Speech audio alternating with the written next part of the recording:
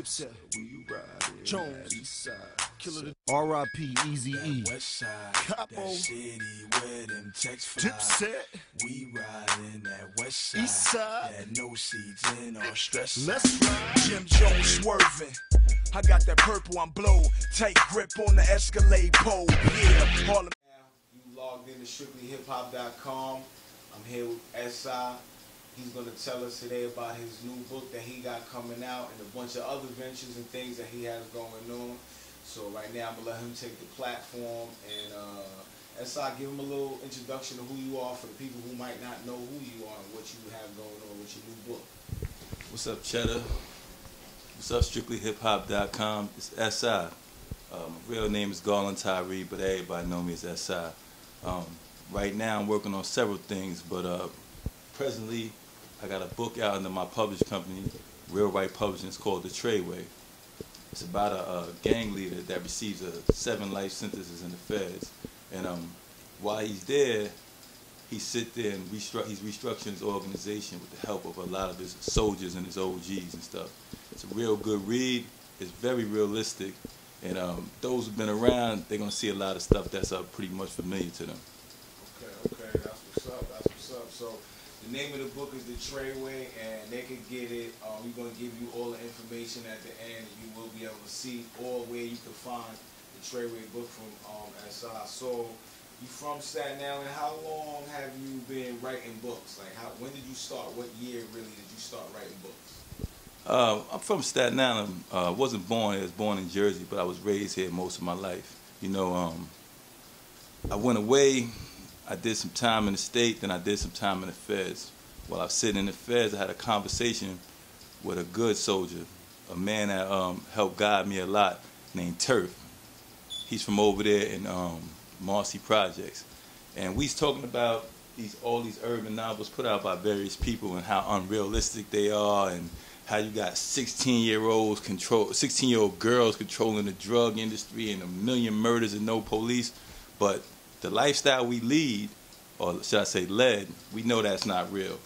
So we decided, yo, what if we sit down and put some stuff down that's realistic? And that was just the seed that was planted. That was in 2009 in MDC shooting, the Metropolitan Detention Center. Federal, that's like a federal spot. And then after I left him, seed was planted already. One day, I was sitting in the shoe, about to go to the special management unit. Just finished reading a good book, and it wasn't a novel though, but I liked the way it was written, and I just jumped up and started writing. And from there, more and more books just came. Okay, that's what's up. So he has inspiration. You heard it right here. He has inspiration. He's been writing for a while. So my next question is, I read a lot of novels. I've read, let me say, I don't have time to read now, and I will get to yours eventually. But, you know, being incarcerated, you get a chance to read, you know, a lot. If you're doing what you're supposed to do, you should be reading. So I'm sure you read a lot of novels. What were some of the novels that you read that, you know, kept you, you know, and the authors that kept you, you know, kept your mind going and inspired you to write and gave you, you know, tutelage towards what you were writing with your books? I'm not really big on urban fiction.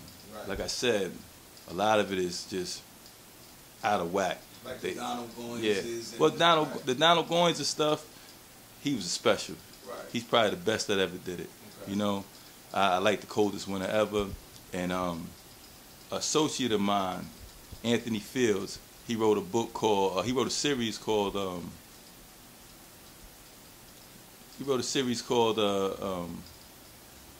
Ultimate Sacrifice. He also wrote Angel for Terry Woods. His stuff is stuff I read that I like and inspired me on this level, right? But I'm more of a biography type of dude. I read basically everything is about the Panthers. I personally have a library of over 300 books, all read. Wow.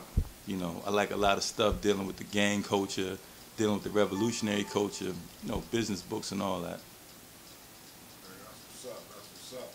So after you came home from your incarceration, what were the steps that you had to take? Was it hard for, you know, for the people who coming up, what steps did you take to get your book started, and, you know, what were some of the processes you had to go through? See, I was focused. I knew that there's no going back for me. I knew going back meant a life sentence, you know. So while I was in there, I saved money.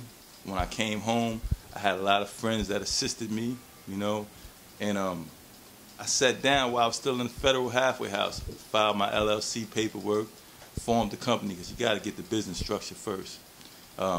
With the help of my homegirl, Sexy, Deborah Cardona, we got the book typed up because, like I said, this was written while I was in SHU and in the special management unit. No typewriters, no nothing. It was all handwritten on typing paper, right?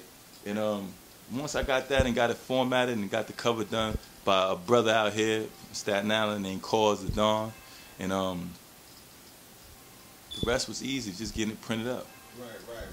So you had a lot of support, which is important for anybody, you know. So, you know, anybody doing anything, not just coming home from prison, but in any situation, it's important to have a good support system around you. That you know, that's very, very important. So what I also saw recently was that you made a post about the book Trey being banned in certain Department of Correctional facilities. And speak a little bit about that and how you feel about the banning of the book. Well, the banning of the book, I mean, I kind of expected it to happen in certain places. I knew, you know, certain people, you know, like I said, I've been there 18 and a half years of my life. I know how that place goes. I know certain things they're not going to allow. Now, this book right here, it deals with a fictionalized gang, right? But these people, when they're so scared, right? So scared that people are going to read stuff like this and be inspired and stuff. And like I said, a lot of this is showing people, a lot of this book is with this guy, the protagonist, turning his gang into something productive. I won't say positive because positive is your perspective, but definitely productive. And they don't want that. They rather people just run around. They don't mind. If this was on some ignorant stuff, if it was some mafia book and all that, you know, just talking about all that, they wouldn't care. But because of that, they banned it. The place that banned it was the state of New Mexico. They banned it all the way through. I can't send it to no prisons over there. In the federal system, I had a couple rejections from certain places and stuff. And now Attica banned it. Attica, they sent me a review thing where, to give them credit, they actually read through it.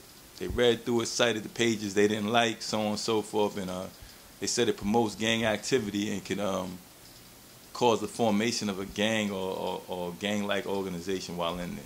Mind you, this is all fiction, so it's just as simple as if a person wrote a book about a rape team or a murdering team. Same thing, those books will never be banned, but your book was banned, but it's fictional. Yeah, you gotta understand though, there's always gonna be a difference with us. You know, anytime we do something, it's gonna always be looked at different. If I was a James Patterson writing about serial killers, they'll let it in all day. They ain't gonna say, oh, someone might become a serial killer or anything like that. But when it comes to this, that's expected, though. You know, my mom raised me right. She always told me, I'm never going to get a fair shake in this country. So I just try harder and push harder. That's real. So what's the name of some of the other books you got coming out? Like other titles, books, movies? I know you sure got a lot and all of that. You're handling a lot of stuff. My next book that's set to be released is called Omar's Redemption. And it's dealing with a rat, really. It's about a rat that was selling weight in the hood. And it goes on how people whisper about him and so on and so forth, but still deal with him. It shows like what's really going on in the hood right now. Mm-hmm. It got those that's sitting there hustling them. You got actual gangsters protecting them, but at the end they get burnt for messing with them. Wow. And Omar starts seeing some of the wickedness of his ways, and he starts to attempt to redeem himself, but without giving up the story. We all know there's certain things you do in this life that there's no redemption from. All right, so we got the Trey's Way right now, Omar's Redemption coming. And I got For the Love of Trey also, which is a book about a out-of-towner that got caught up in Staten Island. While he's doing his bid, he meets a woman. The woman helps him get out of prison, but now she feels she owes him. And he doesn't violate her, but he's not living the way she wants him to live. So she sets out to destroy him and ends up not working that way. Well, it's working. You got a lot of things coming, man. That's a good look.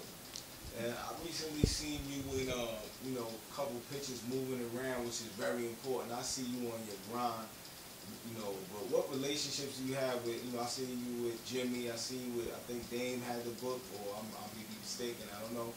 But what relationship do you have with artists, and what support are you getting, and you know, how does that work for you? I mean, those that don't know, my name is pretty big. I've been going a long time, but I stay relevant. You know, I have a lot of friends, a lot of active friends that's, you know, about their business. So through them, I made associations. You know, Capo Jim Jones, that's the homeboy. You got, through them, Dame. Dame was looking at it for a movie. You know, so far we had talked about it for a while, but it really didn't pan out that way. You got Waka Flocka, who showed me support. Shout out to the homeboy.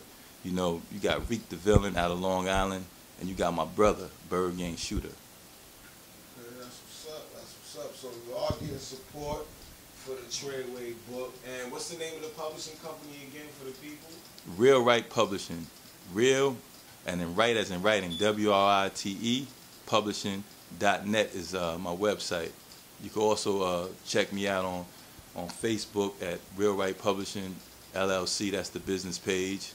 And the book could also be purchased by mailing a money order to Real Right Publishing LLC, P.O. Box 010482, Staten Island, New York 10301. The book is $15 plus $2 shipping and handling. All right, you heard him. We're going to definitely put that information on the end as well, so people can definitely support, read the book while you riding the train, going to work, sitting in the crib, you don't got nothing to do, you can definitely get it. So lastly, I want to ask you about movie scripts. Are you writing any movie scripts, and do you plan on moving over into the industry, the music industry, since you have some connections there already as well? As far as the movies go, right, the main purpose of my publishing company, of course, is to make money, right, but also to give a voice to a lot of people behind the wall. So right now I'm getting manuscripts of books, and I'm getting movie scripts from people. You know, they're submitting them, and some of them are all right, some of them need some work, right, but I'm going to work on that. You know, that's going to be somewhere I'm going to. I'm running around, I'm meeting a lot of directors, a lot of camera people and stuff. A lot of my mans, like I said, they're in the music thing, so they know people, and some of them do their own videos, like Shooter.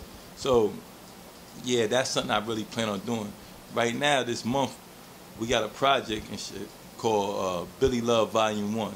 It's going to be a mixtape. It's going to involve Jim Jones, a lot of my associates, right, and a lot of young and upcoming artists and stuff that's affiliated with me. We're going to put that out, Volume 1, see how we're doing, see how we can spin it off into other things. Good. So basically, that's finally what I want to say and ask is, how do you feel about, because you know, you have a lot of knowledge, and you have a lot of knowledge about what's going on in the world, you know what I'm saying? So my thing is, how do you feel of having that knowledge of what's going on today in the streets with the youth as far as the gang? Because your books, you know, they deal with gangs in the community, in our community. So how you feel about the gang violence and the issues and the things that are going on in our communities today? What are your words to the community, and how do you feel about what's going on? There's a saying that goes, ignorance is bliss, which is true. When you don't know what's going on, you can't see what's going on, like it's just regular to you, it's okay, that's how you live your life. But once you gain that knowledge and you see what things are and what they're supposed to be, it starts messing with you. And it's like, when a person knows that something ain't right, and he doesn't do nothing, it's equivalent of being on a train track watching the train come. You just can't do it, you know? And I'm working, man. I'm working to try to get people on another page. Like, we grew up the way we grew up. Gangs for us are what fraternities are for people that grow up differently. Right. And I'm trying to get my homies as well as other people's homies to see that yo, this unity is about more than just chilling and drinking, smoking together, and hustling together, whatever. It's about using that unity to better ourselves. You know, they say, oh, you hear people preach all this stuff, oh, Bloods, we about going against oppression. And yeah, it is. It is. That's the purpose. Out in Cali, they was being oppressed by the Crips at one time. Other smaller gangs, they band together, and that's how Blood came about. In New York, we is going through it with other organizations. But we're past that now. We crushed all that. And the one oppressor that still remains is the economic oppressor. And that's what we're trying to do now. You know, I got a lot of my homies is on some positive stuff. Like I said, music industry, other things. I even got homies with car dealerships. You got homies behind the wall still trying to be active, doing little online businesses and stuff, selling lingerie. Shout out to the homeboy Crook down in Atlanta, stuff. And I'm proud of the way things are going. As far as the streets go, all I can say is this, man. I can only worry about mine. That's all I can say. I can only influence those that go listen. I'm not gonna be out there like they told Jesus, why cast your pearls to swine? I'm gonna put it out there. I'm gonna put knowledge out there through the books. I'm gonna put it out through the music. I'm gonna talk to people, but I'm not gonna keep doing it, man. At the end of the day, it's about mine. That's real. That's real. So lastly, talk to the people, give some shout outs. Glad Strictly Hip Hop is definitely glad you came through, homie. You already know. Just talk to the people and give your final words. Yo, I got so many homeboys, so many people that show me support. You know, doing time is never easy, but it's a lot easier when you don't got to worry about minor stuff. You know, while I was away, I never had to worry about commissary. I never had to worry about visits. And when I came out here, dudes made my transition easier. You know, I'd like to shout out to homeboy Capo, Jim Jones, my brother Shooter, Gato, of course my mother. My mother's been my rider in my corner all day. My little sister Grace Rolanda Hodge for never letting me down. My partner Arlene Thomas. We have our ups and downs, but at the end of the day, I know who I could depend on. All my homies, man. It's just too many to name, man. It's too many to name. Give him that book one more time. Hold that book up, man. Let's get that close up on that Trey. We're going to put up all the info where y'all can get that new book from SI. Make sure y'all go get that. It's a good read, good reviews. Thank you for coming out, bro. Salute all the time, man. Super Hip Hop.